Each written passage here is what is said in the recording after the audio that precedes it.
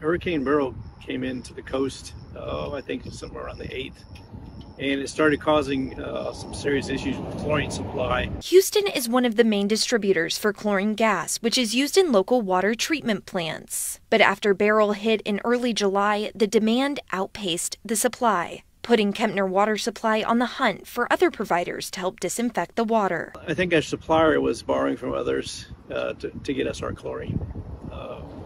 And we ordered in advance, so we made sure that our orders were always ahead of schedule.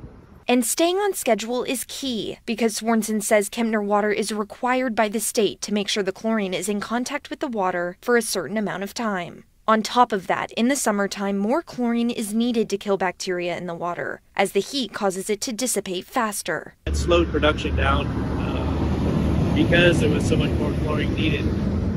So we're able to produce a little less, but we managed to meet our demand.